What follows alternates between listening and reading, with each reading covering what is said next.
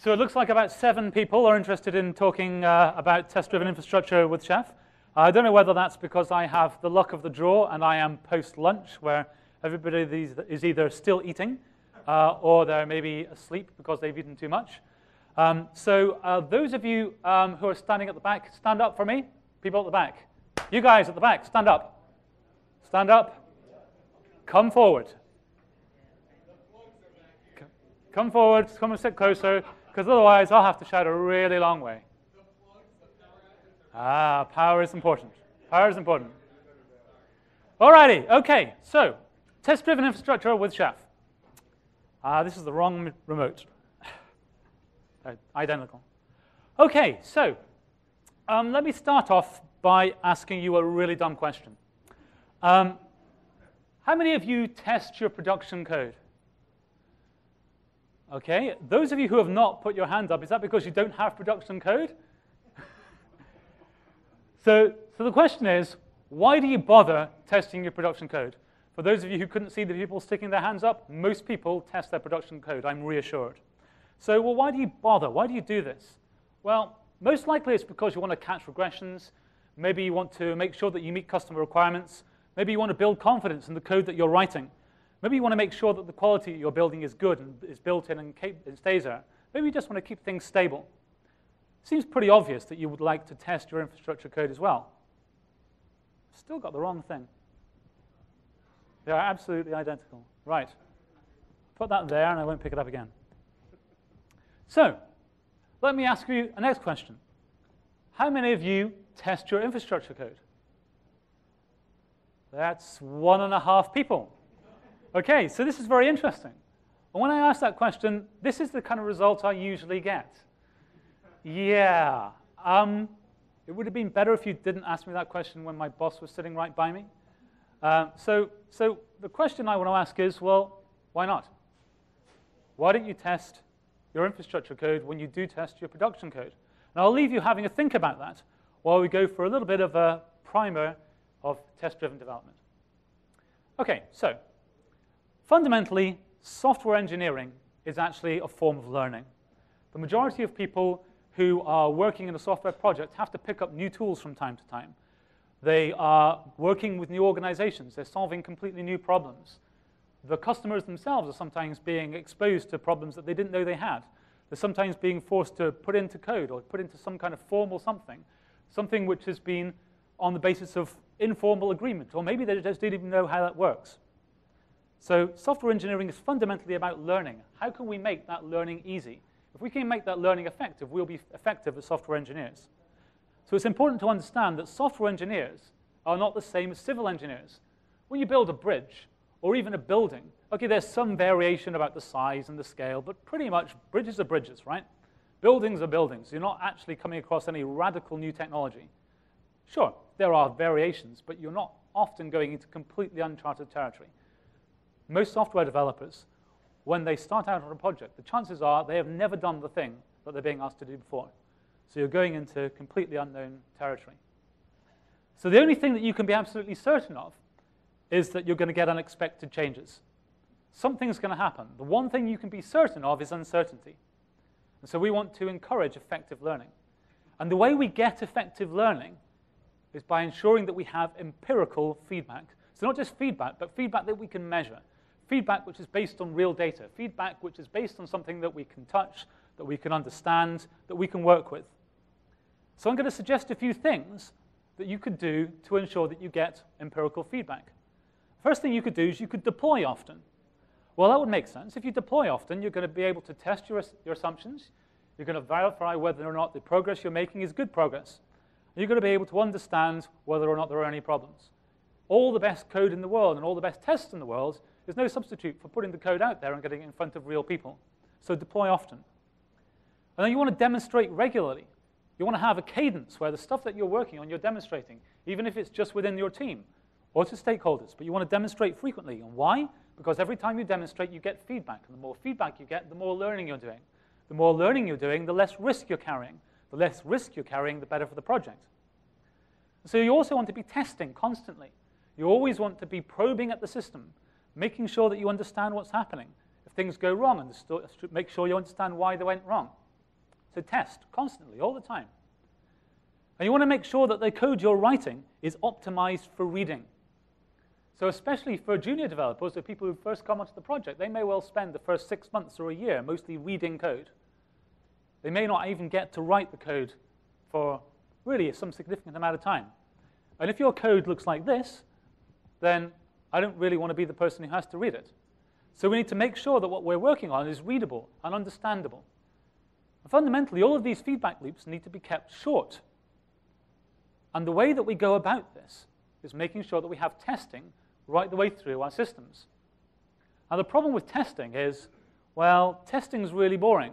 Testing is that stuff that you do kind of at the end when you've finished the project and somebody says, what about test coverage? And you go, yeah, it's a bit like, what about my infrastructure code about that? So no, testing's really, really boring, right? You just go, oh, do I have to? And the reason for that is you're doing the testing after you wrote the code. Well, I would argue, and it has been argued very vociferously in the extreme programming community, that you should write your tests first.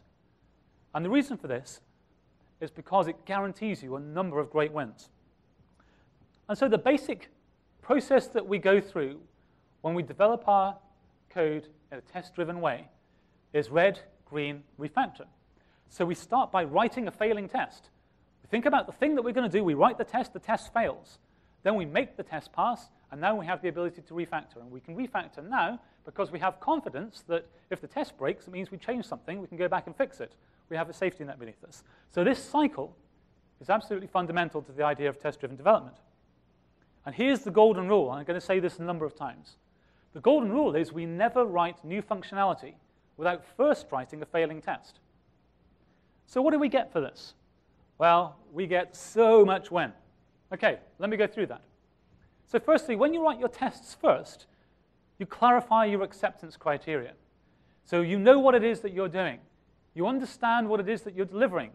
You've got a handle on the domain. You've got a handle on the stuff that you're trying to do and the problems you're trying to solve. So when you write your tests first, you've got that first and foremost in your mind. And you know when you're done, because when the tests pass, you're done. So it also encourages loose coupling. There's a really great idea about loose coupling, because I used to think, well, loose coupling, that sounds important. Maybe I should know about that. Like, what is loose coupling? Well, this is why I've got this rather handsome Mark Levinson separate system here. I don't know if any of you have ever bought when you were a teenager. When I was a teenager, I saved up all my money because there was a stereo in the hi-fi store, and it had 17 different modes with flashy lights and all sorts of displays, and you could tweak everything, and it was a box, and it had 2 tapes, and it had a turntable on the top and a bunch of other things, but it was a thing, like a big thing.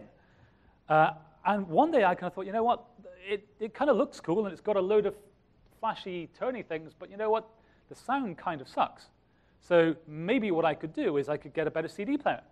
So I looked into getting a better CD player, and then I looked at my big, shiny black box thing, and I realized, well, I can't plug the CD player into the big, shiny black box thing, because the big, shiny black box thing is just a thing. It's made of various components, but I can't get at them. I can't pull them out and swap them out. I can't alter them or change them or do anything with them. So basically, if I want to do something a little bit better to improve the compact disc player, I just need to throw away the big black box and start buying things again. And that's an example of things which are not composable.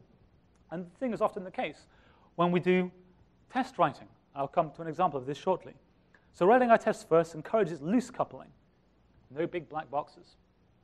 So the other thing is it provides executable documentation. So one of the things in the Agile Manifesto is people say, oh, well, Agile people don't like documentation. Bullshit. Who told you that? I mean, seriously. No, we don't like writing vast quantities of manuals that we're going to hand over in a big box and say, there you go, there's the documentation. No, but we do want documentation, but we don't want documentation that ages. We want documentation which is live and grows and changes. So executable documentation. And of course, it grows your regression suite, because every time you write tests and every time a fault comes, you write a test to catch the fault. Your regression suite goes. And this is very important. If you're writing your tests first, and you run the test, and then something strange happens, or you write the code, and then you run the tests again, and then something breaks, well, rather than handing it over to a testing team somewhere else who maybe haven't been working on the features that you've shipped 3 months ago. Now you're talking about code that you wrote just now. So the context is right there, fresh in your mind. So you're there, freshly having introduced a problem into the system, the testers caught it, and now you've got fully loaded context and you're going to be able to fix it more quickly. So, and finally, you avoid gold plating. I'll come to this again shortly, but gold plating is that thing where you think, well, you know, it would be pretty awesome if I did this as well. Hey, well, while we're at it, maybe we could make it do this. Hey, what about a spinny wheel? Everybody needs a spinny wheel, right? I mean, all this extra things that you start ladling on. And the reason you do that is because you didn't write tests. You didn't write tests up front, which defined when you were done. So you just keep on adding functionality in. So avoid gold plating.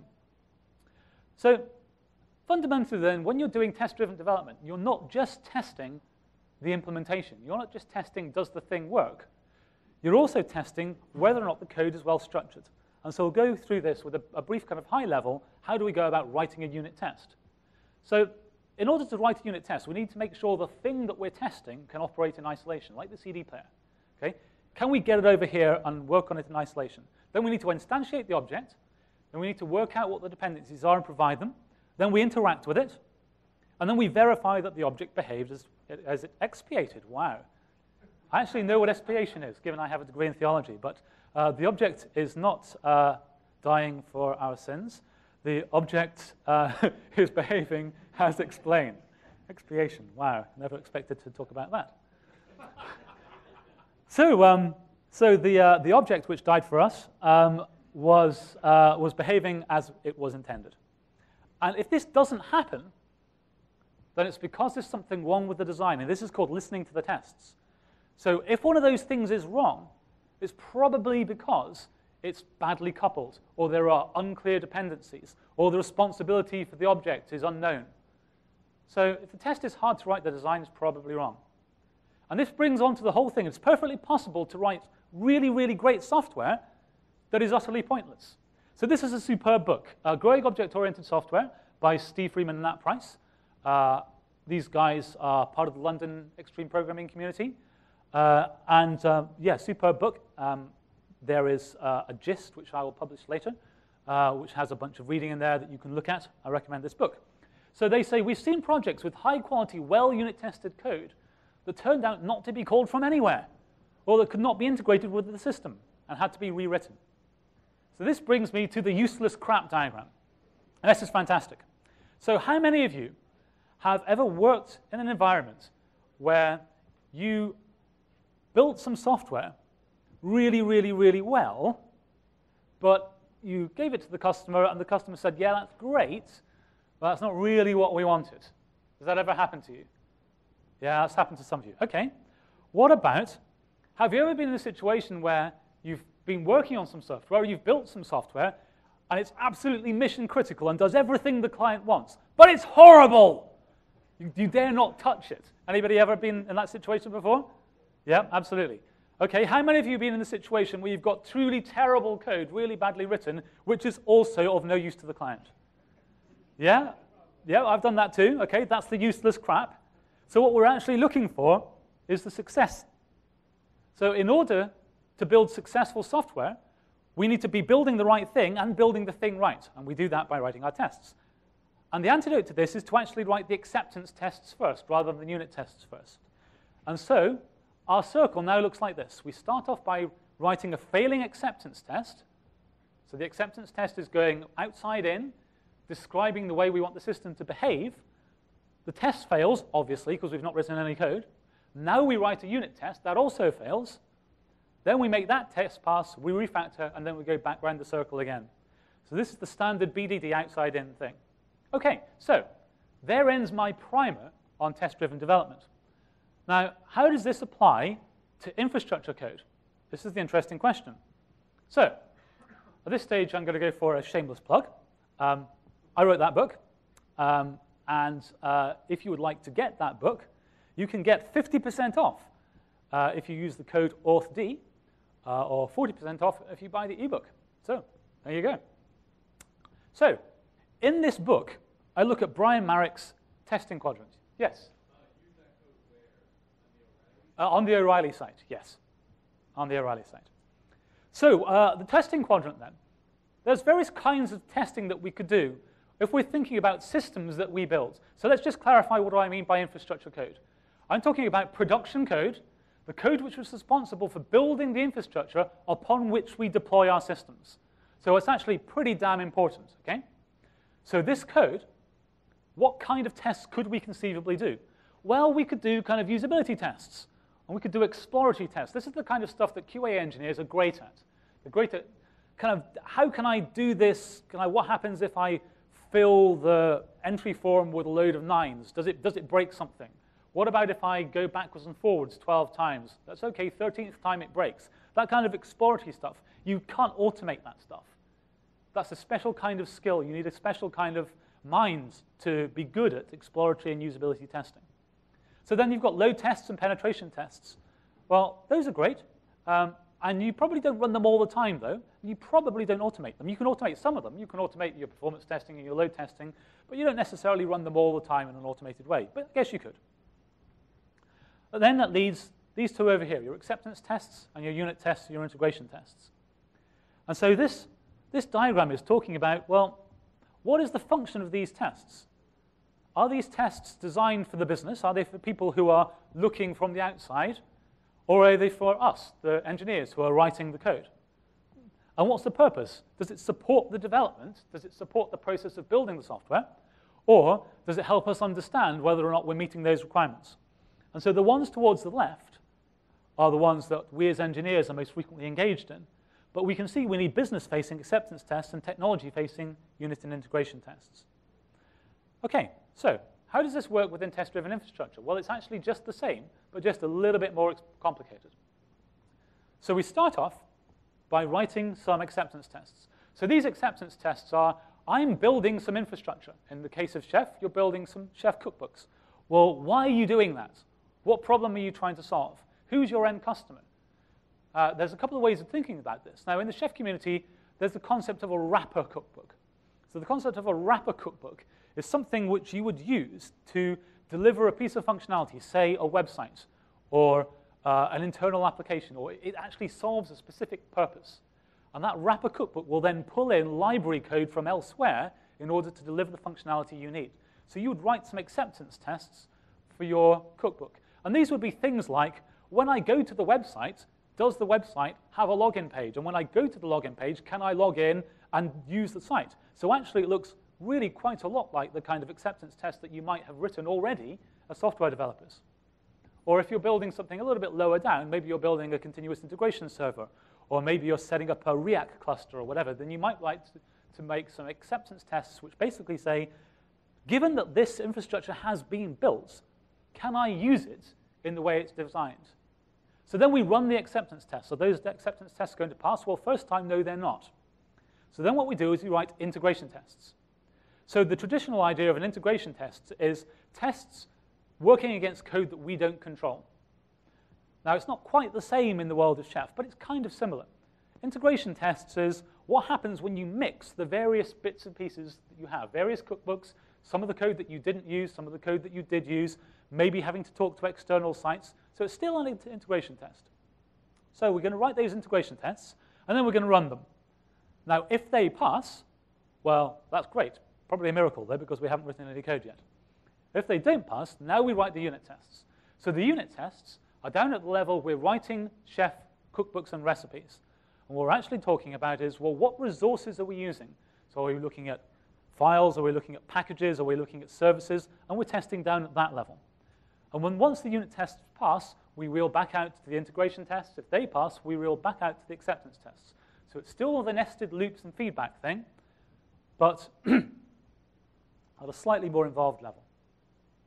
So if you want to do that, there are a bunch of testing tools that you could use. So Chef Spec is the one which is for unit testing. Chef Spec is a very powerful and very capable tool. Test Kitchen is the one which I'm going to talk about most today. This is a framework which allows you to do all manner of integration testing. Server Spec is a component which we use with Test Kitchen, which allows us to use Ruby's RSpec syntax to test infrastructure. Cucumber would be used for your acceptance tests. And Leibniz is a piece of software I wrote, which is designed to allow you to spin up infrastructure externally so that you can test it. Now, I actually tweeted about this last night because I was having a look at some of the open source projects that I've worked on. And I am terrible well, I guess I write OK software, but I kind of forget about it, and pull requests appear, and I don't look at them, and issues build up, and I don't look at them.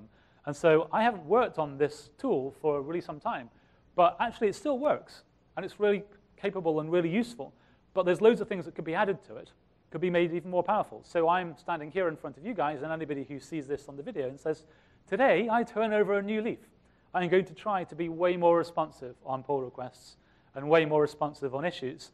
And I was thinking about this yesterday as I was in the shower. I was thinking, you know, when you write open source software, you're entering into a contract. It's an unwritten contract. But you're entering into a contract because maybe I wrote something to scratch my own itch, and I stuck it out there because I believe in open source software, great. But as soon as I stick it out there and somebody starts using it, there's an unwritten contract, which says, I wrote the software, so I kind of need to maintain it. I kind of need to be responsive when people say it's broken. Now, if you're not prepared to do that, that's fine. Stick something in the README that says, this is purely for my fun. If you want to use it, go ahead and use it. But I'm an asshole, and I don't respond to pull requests, and I don't respond to issues, so you're on your own, buddy. Now, if you haven't written that in your README, but you don't respond to issues and pull requests, you're an asshole. That means I've been an asshole, so I'm sorry. So focusing in then, we're going to look at Test Kitchen and Service Spec. I'm just going to explain why that is. So we are looking at two different sorts of things. We already saw this on the Brian Marek diagram. We're looking at external quality and internal quality. External quality is pretty easy to judge. So does the thing work? Is it responsive? Is it stable? Is it performance? Internal quality is, can I maintain it? Is it readable? Are there a lot of bugs? That's the internal quality. And there's an inverse relationship here. So when you start with unit tests, they're really, really useful if what your objective is to measure and understand internal quality. But they're not that useful if you want to work on external quality. And inversely, your acceptance tests, they're great for verifying the external quality of your systems, but they're not that great for helping you understand the code itself. They help you to understand whether or not you get the domain, but they're not so useful when it comes to actually understanding the quality of the code.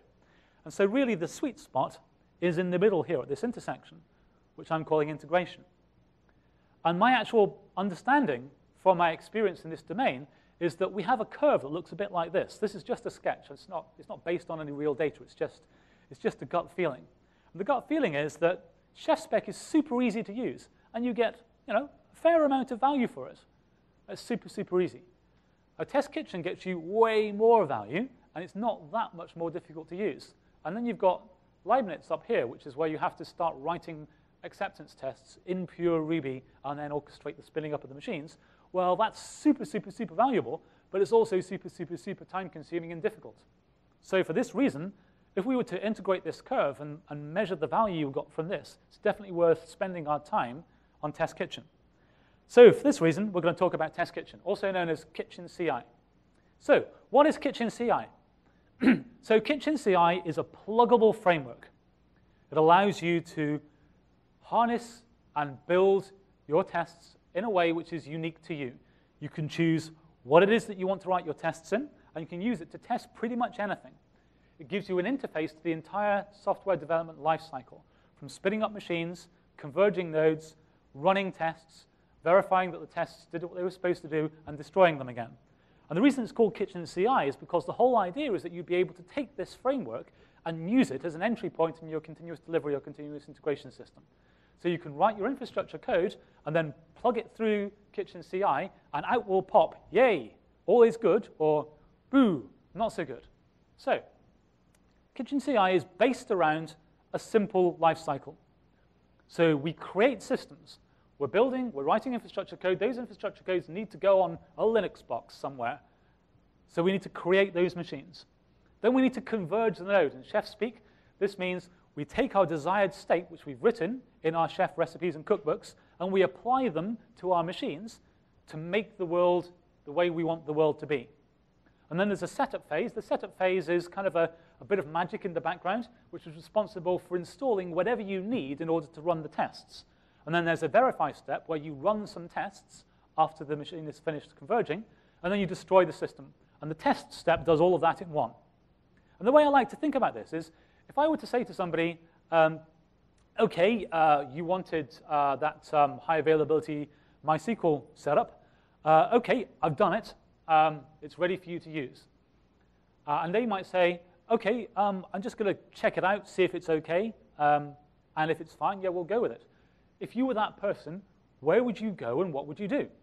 Well, you'd log on to the box. You'd do some commands. You'd look to see where the port 3306 was running. You'd look to see whether the service was running. You maybe try and make an external connection. You might try and create and drop a database. That's the kind of thing you would do. So what Test Kitchen does is it is that person.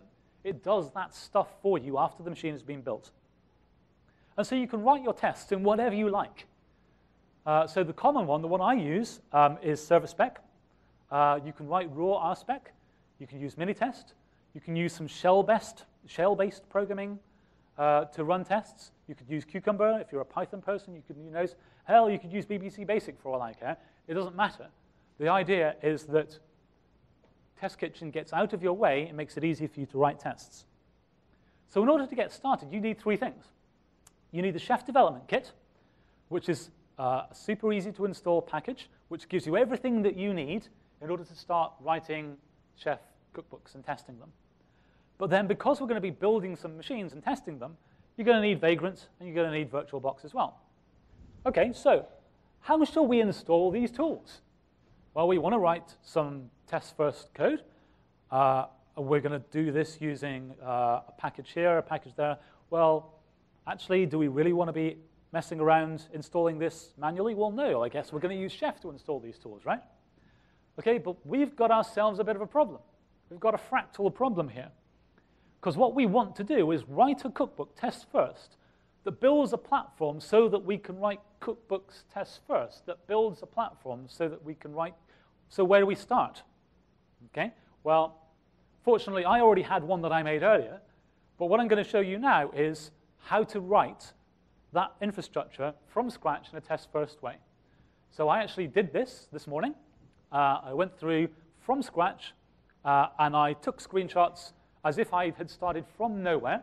And I've made this cookbook available so that should you wish to go ahead and play with Test Kitchen and learn about test-driven infrastructure, you can do so. So you start off by using the Chef CLI. The Chef CLI is what you get from the Chef development kit. And what you get in that development kit is a bunch of things. Food Critic, which is a linting tool. Test Kitchen we're talking about. Chef Spec is the unit testing. The Chef CLI we just talked about. Knife is a tool for interacting with the Chef server in a number of ways. Chef Client is the thing that you run when you want to actually converge the node. And then there's Berkshelf, which is the dependency solver. OK, so what we're going to do is we're going to use the generate command of the Chef CLI to create a wrapper cookbook. So when you run this generator, all you're doing is you're creating this cookbook. And it creates a bunch of stuff for you. And it drops off all the things that you need in order to get started. So once we've created that, what we end up with is a file that looks like this. So it's in the kitchen directory. It's got a Berks file.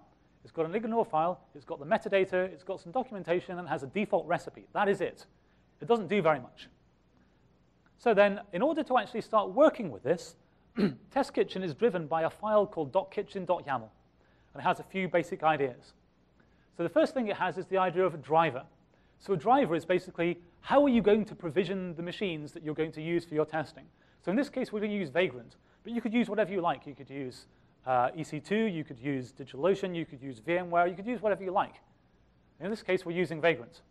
So then the provisioner is, well, when you're going to run Chef, how are you going to do it? Are you going to use the Chef server? Are you going to use Chef Solo? Are you going to use, what are you going to do? By default, we're going to use Chef 0. Chef 0 is awesome. If any of you guys are using Chef Solo, stop. Just use Chef 0. It's better. It's like an in-memory Chef server that just runs in real time. Super fast, super easy. So use Chef 0. So then we're talking about the platforms. Well, what kind of systems are we interested in working on? And this is where it becomes really valuable for infrastructure developers.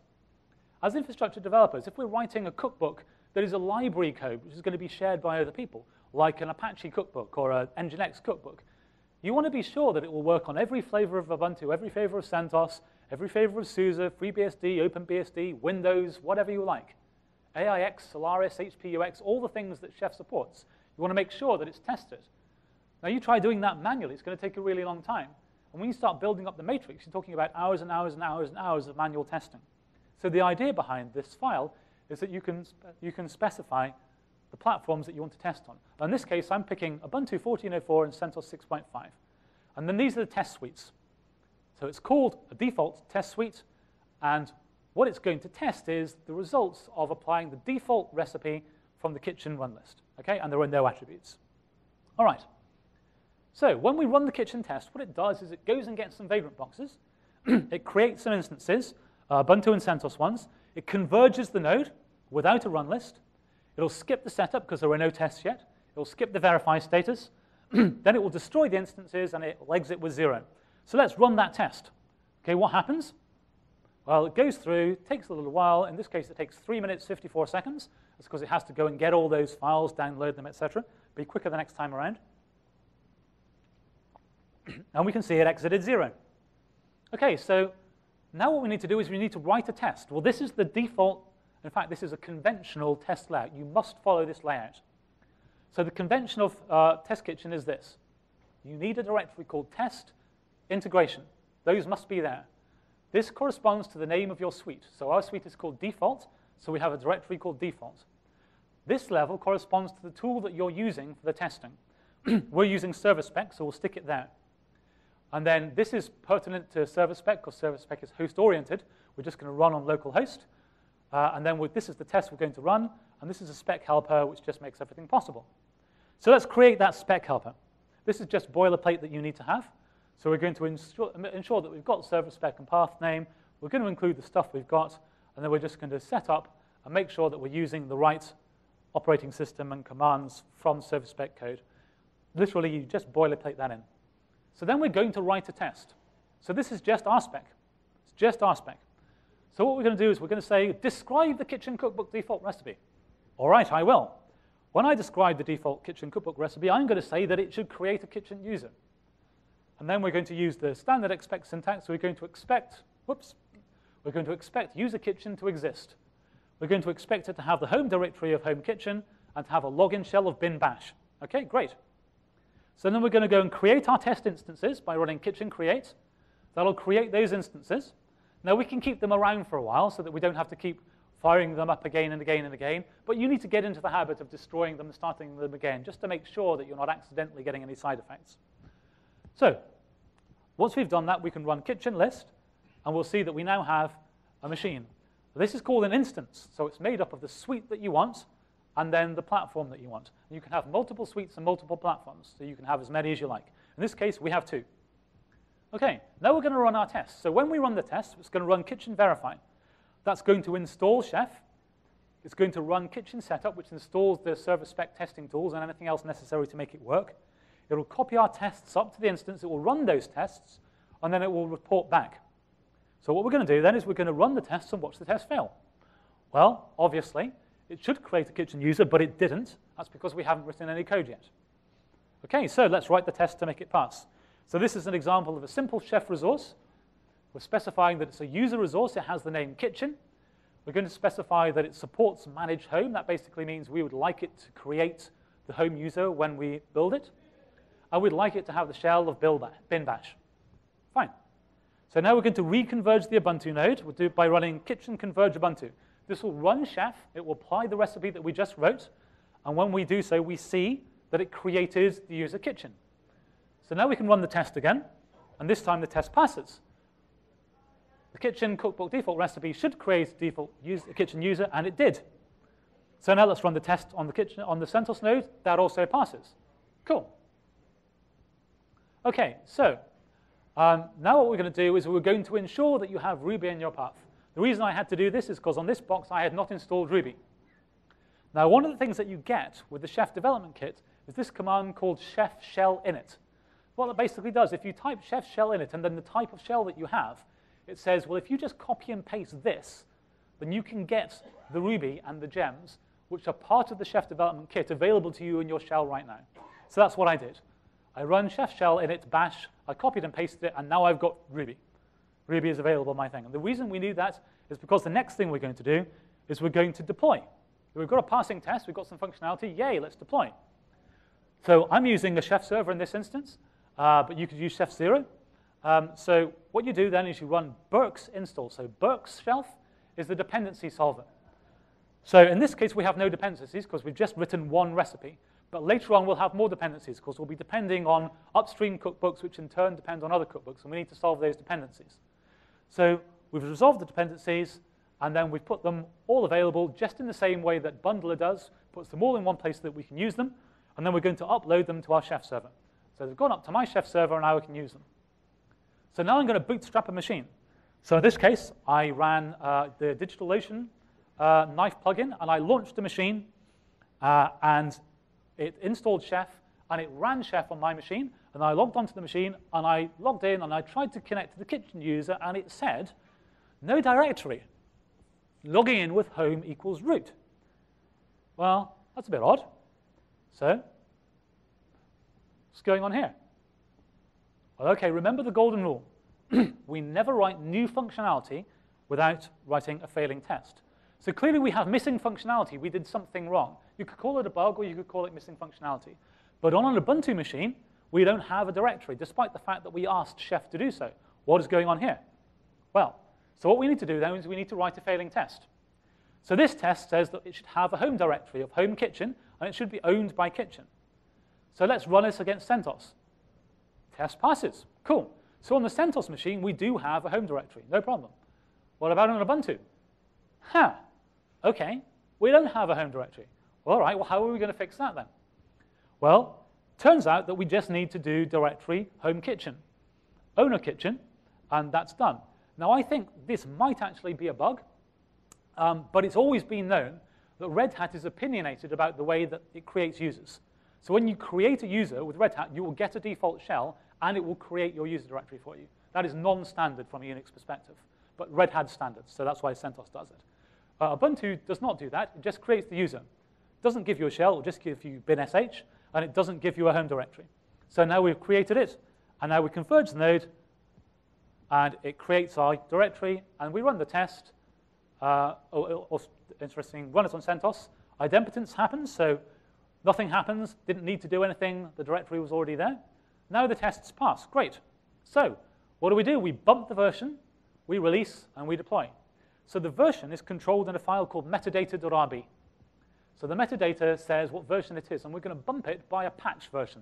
We're going to observe semver, semantic versioning. So we're going to bump it by a patch version because we fixed a bug, basically. And now we're going to do Burke's install and Burke's upload. Now we've uploaded it to our Chef server, and we could carry on and we could deploy our system again. Now remember, we never write new functionality without writing a failing test. So let's add another test and watch it fail. This time we think, well, we really need VirtualBox and Vagrant, don't we? So we could do a bunch of more complicated tests, but in this case, all we're going to do is we're going to say, well, when we run VBox managed version, it should match this regular expression, which basically says, the way VirtualBox prints it out, it just tells you what version it is, version.version.version r version. Likewise, when we do Vagrant, same thing. So now we write the code to make it pass. In this case, all we need to do is include library code from upstream. So we're going to include VirtualBox and Vagrant. And then because the Vagrant upstream cookbook is a bit poor, or rather a bit old, I forked it and I improved it. And my pull request has not gone in yet. So we're using, just in the same way you would with a gem file, we're using a Vagrant cookbook and saying, get it from there. So then we converge the node. Burke shelf solved the dependencies, and now the tests pass. Great. OK. So we bump the release. This time it's 0.2.0 because we added a feature. OK. And we add the dependencies in the metadata. That's important because that's how Burke shelf works. It looks in the metadata and says, what dependencies do I need? And then goes through and does that recursively. If you're interested in how semantic versioning works for Chef, have a look at this URL there. So finally, then, we need the Chef development kit, and we need Git. Well, that's straightforward. We're just going to do the same kind of test. We're going to write the test. This time, we run it. The test will fail. Well, adding Git is super simple. We just do package Git. Adding the Chef development kit is a little bit less straightforward because we need to work out what are we going to call the file, where do we get it from. I'll run through it very quickly. So what we're doing is we're talking about the platform family. So whenever Chef runs, something in the background called oh-hi runs. This profiles your system, and it tells you what kind of a system it is, and makes that data available to you at runtime. So we're then saying, well, when it's a Debian-type machine, so an Ubuntu machine or a Mint machine or whatever, then the package name is going to be, and we're going to calculate it, and then we're going to get it using the remote file resource, and then we're going to send a message to the dpackage resource and install it. And we're going to do the same with Red Hat, only the name is slightly different. And that's all we need to do. Now, this relies on the idea of a cookbook attribute, which is some default settings that we would use. So in this case, we're saying that the base URL is opscode omnibus packages in S3, and the version we want to install is 0211. You can always override these at any stage in your system. So then we go ahead and we converge the node, and the tests pass. Yay. Now we have a kitchen user, a home directory, VirtualBox, Vagrant, the Chef development kit, and Git. I call that success. Pretty awesome. So my conclusion comes from Michael Feather's fantastic book, Working Effectively with Legacy Code. So straightforwardly, to be blunt, code without tests is just bad code. Okay? It doesn't matter how well written it is. It doesn't matter how pretty or object-oriented or well encapsulated it is. With tests, we can change the behavior of our code quickly and verifiably. Without them, we really don't know if our code is getting better or getting worse. And that applies to infrastructure code as much as it applies to production software. So, what next? Well, one of the things that you probably need to do is speed up the tests, because tests that take too long to run end up not being run. There's ways you can do that. There's a Docker driver and there's an LXC driver for Test Kitchen, which makes things way, way, way quicker. So if I'd had time, I would have demonstrated that to you, because it's really awesome. Next thing, of course, you want to do is you want to automate all the things. So you want to get this running. You want your cookbooks to be running, maybe plugged into Travis, so that all your tests run, and you can always see if somebody submits a PR, if somebody submits some change which fails linting, you want to know about it right away. If you're a Ruby developer, you might be familiar with the idea of guard. So you can have something running which spots whenever you've made a change, and then it will run the tests for you right away, so you get feedback faster and faster and faster. And then, of course, you want to plug it directly into Jenkins. And that way you have an end-to-end tested system built on the foundations of test-driven development, which have been proven to be effective throughout the agile and extreme programming movement in the last 15 years, applied directly to Chef code. So, thank you very much.